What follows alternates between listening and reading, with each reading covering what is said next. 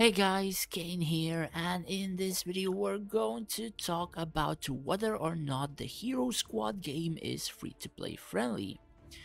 Now, first things first, this game is an idle game, so as time passes you can get some stuff, and essentially people assume that a game like this is 100% pay to win and you cannot contest any spenders. So I can only give my opinion at the current stage of the game, and personally I do think this game is very free to play friendly.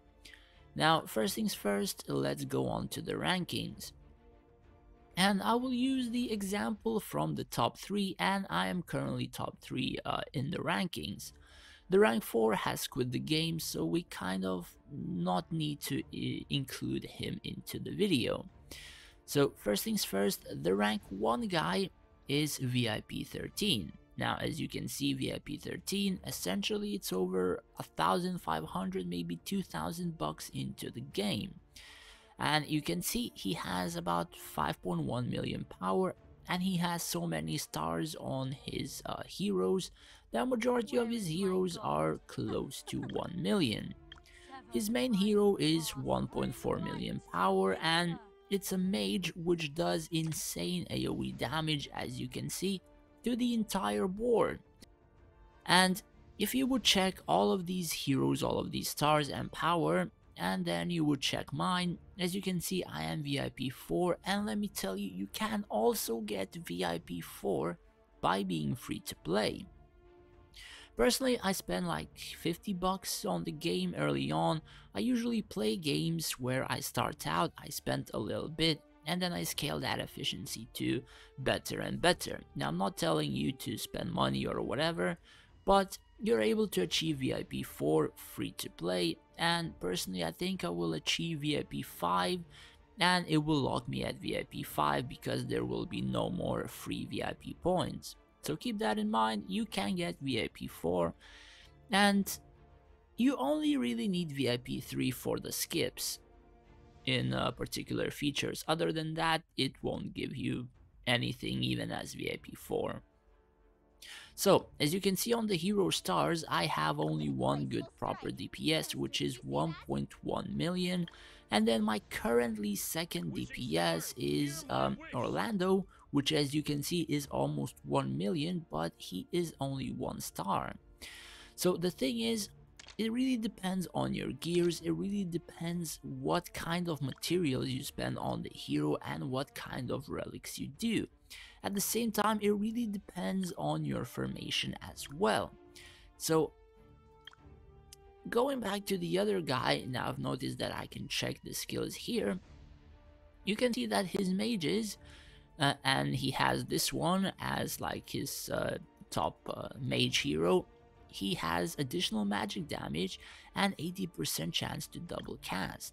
Now if we go to the ASMR circle, you can see this is the same hero, does 50% more damage with more than 35% HP, and he also gains 40% mana recovery for every 3 rounds. So basically this is a guaranteed ultimate almost the first turn, or guaranteed almost on the second. It really depends if he lands a critical or not, or stuff like that, whether or not he will cast it first turn. So that aside, if we check onto the elf mastery, or rather like the formation bonuses, we can see that the basic attacks do more damage, which is 15% bonus, and 100% chance to do 1 extra normal attack. Now this extra normal attack will always hit after a skill as well, so you're able to even do 4 attacks. Basically it will go as basic, skill, and then basic, or basic skill, basic, something in a version like that. However, not all of these heroes are elves, and I have something like Cambion, which is the Orlando, as well as majority of these DPSs are also Shadow Blades, which increase in crit rate and crit damage, and that basic attack, when they start like doing the basic attacks, can also do a lot of damage. Now, why did I say this, and why did I say free to play friendly? So if you would play this game and you would want to compete with the other people without spending money, you will have to go the Elves and the Shadow Blades route. Currently, this formation is probably the strongest in the game. However, for how long, I unfortunately do not know. However, they are releasing heroes literally almost every week, probably every couple of weeks. Now, they have even released 2 heroes from the making of my last video, which wasn't even too long ago. Now, that aside, why is it that important for you to play that? Now, if we go on to the arena, you can see that I am rank 1 in arena. So essentially, you can think that I have beaten that VIP 13 player myself. And yes, I have. So let's check the replay.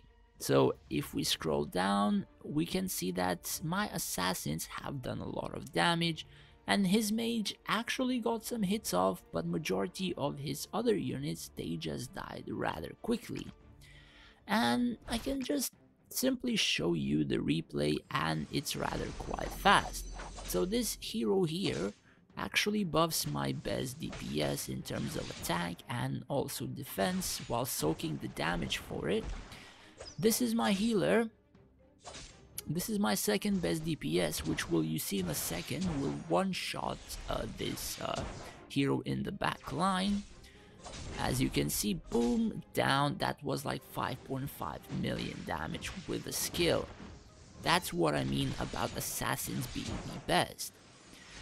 Now, as you can see, like this hero is losing a lot of HP while this one is still staying quite high. So you can see the assassin one-shot the other guy, and now his mage literally just wiped my entire field, and now my assassin just finished off the other 3 units. Majority of the job was done by this buffer who tanked majority of the damage for my DPS, making that DPS survive, having full rage, and then doing an AoE rage on their core heroes. So that aside, majority of the PvE events that I have, I am also ranking the highest in the server. Now, this one, the Hidden Tower, in a couple of days I will reach the level 13 myself. Again, only a couple of days, so I just reset a couple of these stages which I cannot properly perfect.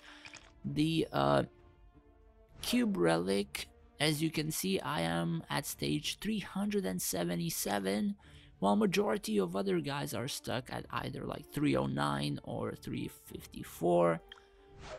There are a lot of other content such as, one second, such as the Cave Challenge, where on the Infinite I am almost at 300%, while a lot of other players are stuck at like 200% or less. The same for like another one, which is this one. This is very hard to reach 100% to get more daily rewards, and majority if not all the other people are stuck at like 50%. However, the assassins, they can easily reach like the top scores, next stages in majority of the PvE content, and essentially that is why the game is kind of free to play friendly. Now, the other thing is, if that is even not enough, I have another event called like event challenges rather, where if they release 2 new heroes or units, they release new events, and essentially you get an event where you can get even the SSR type heroes or core heroes that are called in this game, with a lot of rewards in terms of diamonds, all other heroes. And in a sense, they also have like a challenge stage where you do damage or you CC and do damage, and you earn daily diamonds, you earn daily materials, and all that kind of stuff. And again, as you can see, my damage is the highest by even almost double of all the other guys. And basically that's just saying the assassins are doing a pretty decent job. So majority of the games, as you can see, I easily find a formation which is overpowered, I use that formation, and I make that game look easily as free to play friendly as possible. I do believe a lot of games have some stuff like this. A lot of games have like these kinds of efficiencies and whatever, but essentially, somewhere in the future, I do believe there are counters to these units, and eventually, depending how well you use this formation, you may get outscaled. But if you use it properly, you will always be able to outscale or counter the counter, as I always like to say. So anyways, this game is definitely free to play friendly if you play it properly, if you plan properly, and they give you so much resources daily. Like today I have spent like 10,000 diamonds and I went down to like 3,000, 3,300, and I don't even know where the hell I'm getting the diamonds from, but I'm getting them from literally everywhere, to the point that I can just go to a shop and like purchase stones like this and not even like worry about anything. Like you can get so many diamonds in this game that you don't even need to worry about buying whatever you like. But personally, like I get so much diamonds here without spending money that like this is a one of a kind game, and quite a lot of people have to try it out. For me personally, it's really fun, it's very rewarding. Anyways, thanks for watching guys, and stay safe out there.